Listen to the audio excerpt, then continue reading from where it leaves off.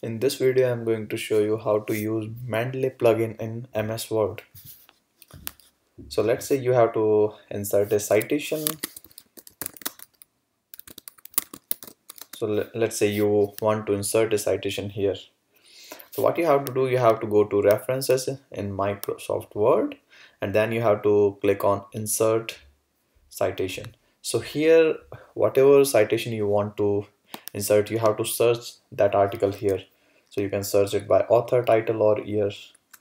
So let me search. So let's say I want to insert this citation. I will click and OK.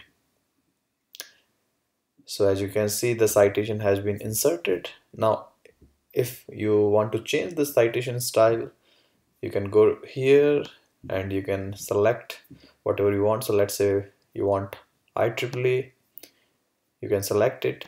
So in the same manner, you can insert as many citation as you want. So let me show you one more time.